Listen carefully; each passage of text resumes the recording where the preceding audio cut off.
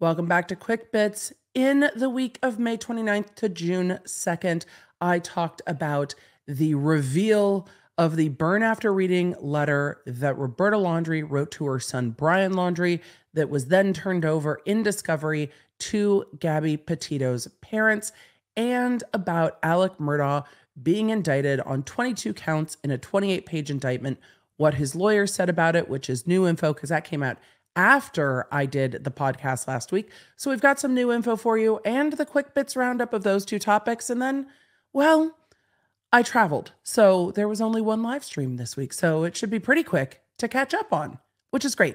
I'm legal analyst Emily D. Baker. This is the Quick Bits, where I break down just the main points of the pop culture and entertainment cases I'm currently covering on YouTube and the Emily Show podcast. Let's get into it. We're starting right in with the burn after reading letter that has now been turned over in discovery to the Petito parents and made public in the media. Now, this is part of the ongoing civil litigation in Florida, wherein Gabby Petito's parents have sued Brian Laundrie's parents for intentional infliction of emotional distress. This civil case is going through the process. There is still an outstanding ruling on 2 motions to dismiss. I will cover that when that ruling comes down from the court. It was taken under advisement, and the court will issue a written ruling at some period in the future. But this letter was the subject of much interest because the lawyer for the Petitos released, well, snippets of the letter in the motion asking for the letter.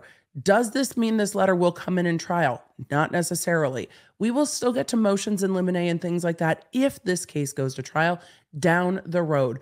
What this means for now is that it is in their possession and discovery and can come in at trial. The argument from the, Gabby Petito's parents will be that this letter shows that at the time, or at a time, Roberta Laundrie was offering aid to her son.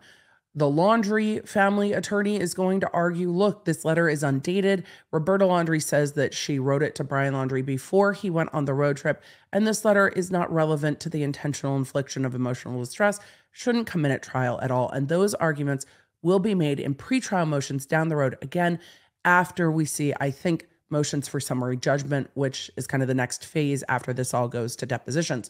So there's a lot left to happen in this civil case.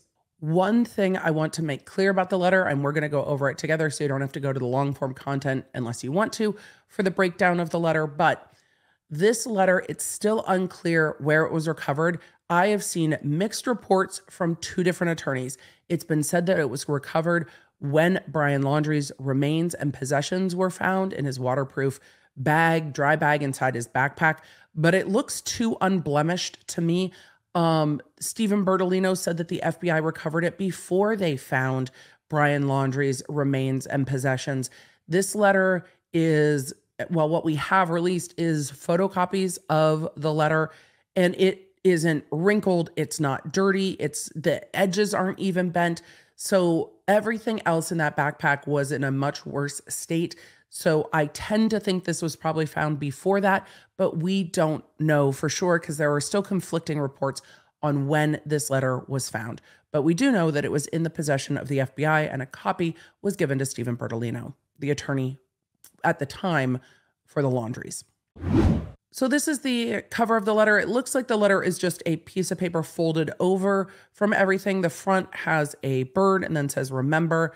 And then on the other side, it says Brian Christopher Laundrie. And then in parentheses, burn after reading. Getting to the content of the letter, it says, I just want you to remember, I will always love you. And I know you will always love me. You are my boy. Nothing can make me stop loving you. Nothing will or could ever divide us. No matter what we do or where we go or what we say, we will always love each other.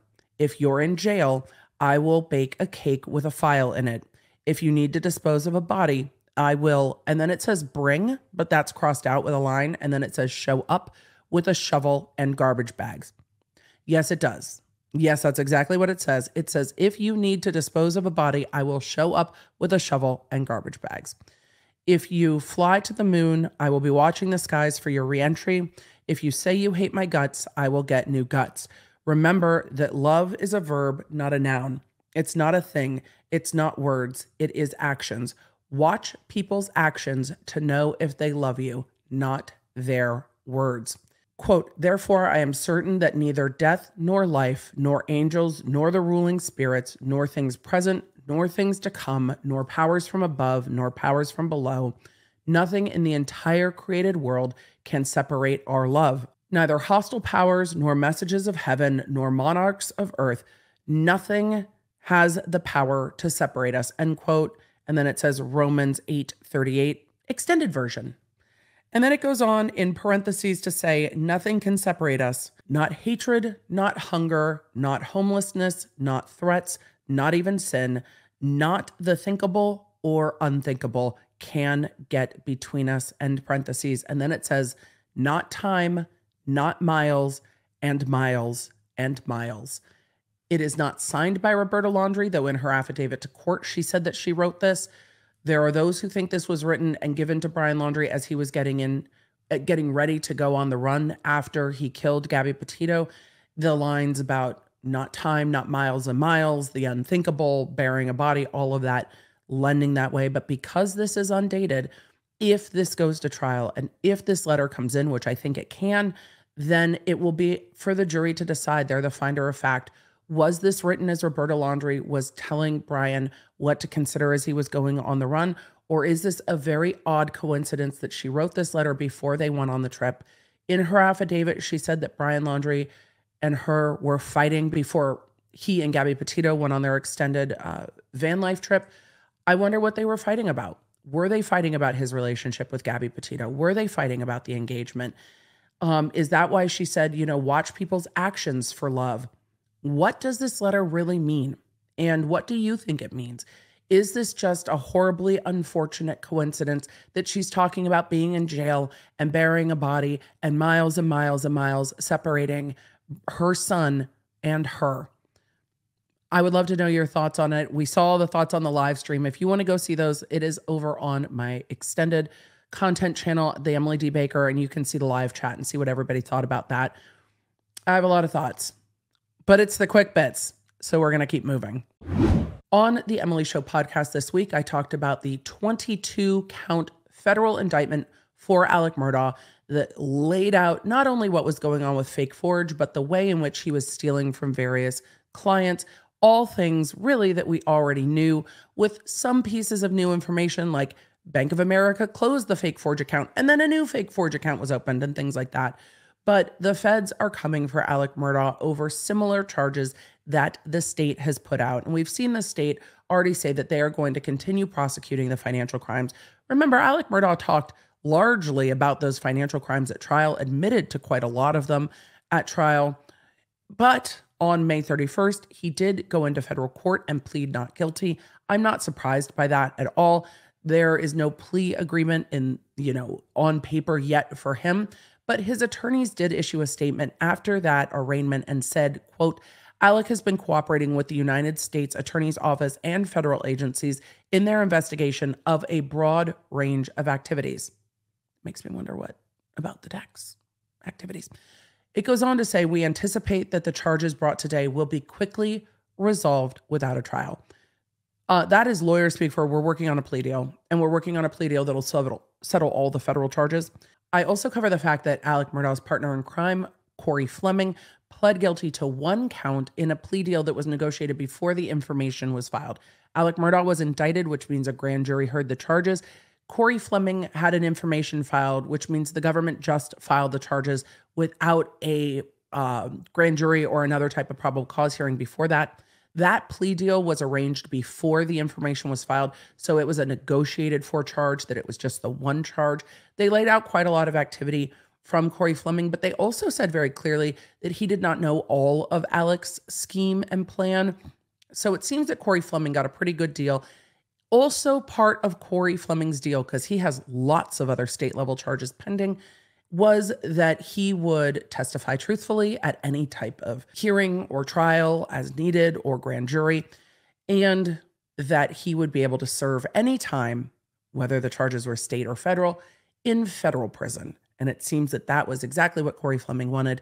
The experience for him in federal prison, especially seeing that all of the charges against him are financial and fraud related crimes, is going to be a much different experience than in state prison. So it seems that that was the big goal, and just the one federal charge on this, which means when he is sentenced, he is not sentenced yet, the amount of time he might get could be pretty low on that one count. And then he would get to spend any state time also in federal custody, even if it exceeds the amount of time he gets federally. So it seems that Corey Fleming took a deal to tell the feds everything he knows about what Alec Murdaugh and others are up to. Do I think we'll still see more federal charges? Yes. Do I think we're at the end of all the charges against Alec Murdaugh? No. Do I think Alec Murdaugh is going to try to get himself out of state prison into federal prison? Maybe, but I don't think that's going to happen in quite the same way because of those murder convictions. And with that, those are just the quick bits. That's everything I covered this week in my long form content. Let me know if you find this format helpful. And as always, this podcast has been recorded using Streamyard, which I use for both my pre-recorded content like this and my live streams. So if you are creating content, you need to check it out. All my links are down below. Thank you for being here. Thank you for being a Law Nerd. I will see you live streaming this week, and I will see you in the next one. For deep dives into the stories that I covered here, you can find them on my YouTube channel at The Emily D. Baker and The Emily Show podcast. I stream every Tuesday and Thursday. The podcast goes live on Wednesdays. And if you want more Law Nerd community, come join us at lawnerdsunite.com.